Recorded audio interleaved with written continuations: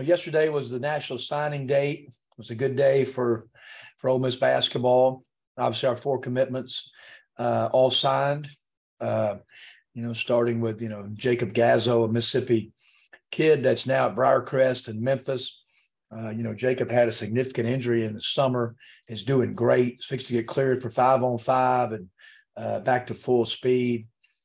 Josh Hubbard, the number 1 player in our state.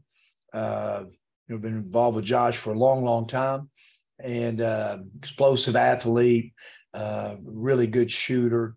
He's won a ton of games. I think he'll probably end up being Mississippi's all-time leading scorer after this year.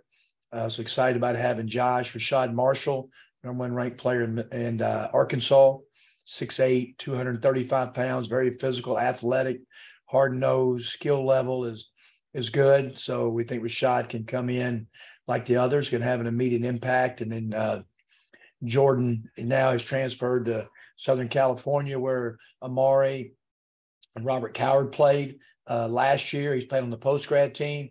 He's off to a great start, 6'8", 6'9", athletic wing. So both of those, all 4 of those guys, I think is a great start for us in the early signing period.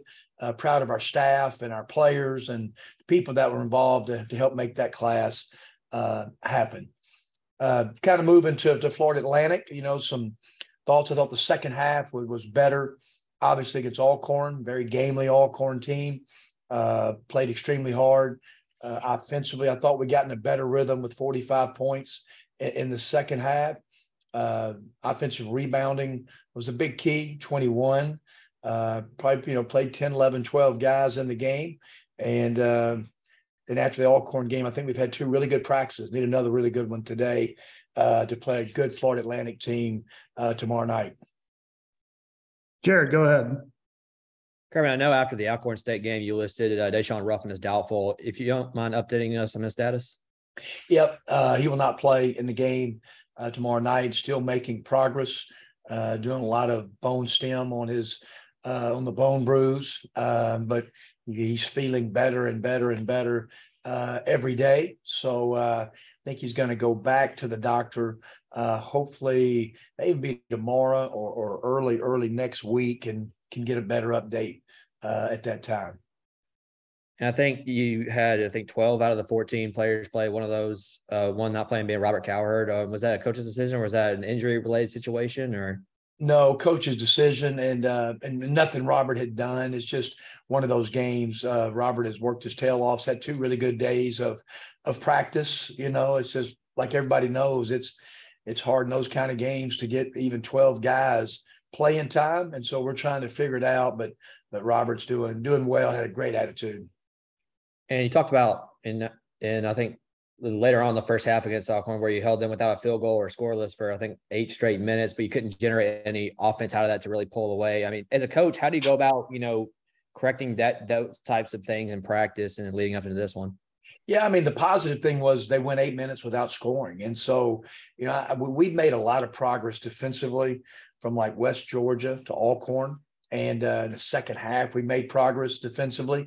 I just don't think the ball moved as well. I think we settled. I think we played horizontal and not vertical. We went back and offensive rebounded the ball, but I don't think we got the post touches that we needed. We didn't get out in transition and just play as fast and smart as we could. And, points per possession, we were better in the half court than we were in transition. So that needs to improve tomorrow night. Adam, go ahead. Coach, could you just talk a little bit about how Robert Allen just played in the second half of the game on Monday night? Yeah, he had great energy, didn't he, Adam? I mean, just I love Robbie as a starter in my mind. I love having him come off the bench because he just brings such great energy, and he will start from time to time, but I think he's a great 6th man to come in, perfect at the foul line, really good defensively, finished some balls around the rim. So it was really good to see him back out there in an active role. David? Hey, Kermit, how are you? Doing good, David.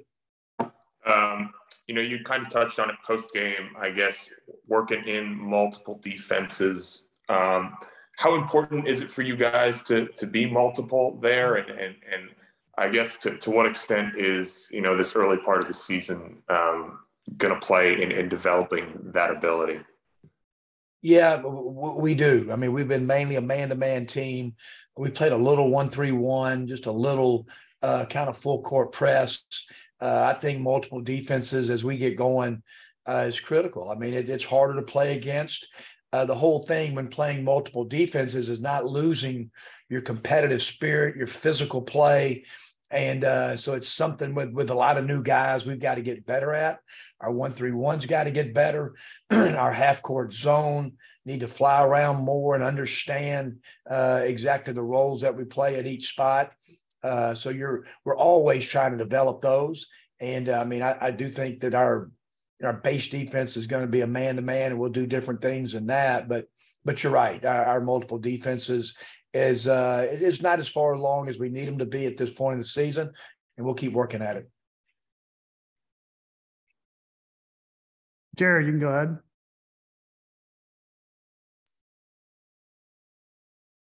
Wait, David, did you have another question? I'm sorry. Nope, I can put my hand down. Sorry. Go ahead, Jared. Yeah, I mean, you touched on it a little bit afterwards when we were talking about Robert Allen and him just kind of finally seeing the court, in real game action. I know he's been recovering all the way up until that point, but after, a game that kind of actually counts in that and just kind of to start off the season, you talk about all the emotional conversations. Was that one afterwards just kind of another one on top of the pile? Yeah, no, he just felt good, and we didn't really talk a lot after the game. I was just proud of Robert. I think he was proud of himself. I think you saw it in the press conference. I mean, he's a great personality, and he just felt good, that you look back in all those days when you're in the training room by yourselves or you're across the street at Gillum with the physical therapy people and, just so much time just on your own, just you and Andrew and the job that Andrew's done and Robert did. So I know it's got to be a great feeling for all those guys that get back and then they see them impacting, winning, and playing well. So, yeah, we're all proud of Robert and excited for him. And last one from me. Of course, this being kind of a weekend game, there's a football game the next day. There's a basketball game here. I'm sure there's expected a lot of, students in the crowd, not just that, but just attendance as a whole. How far does that go for somebody who's been in the game for a while, as far as the energy, as far as, recruiting and stuff like that?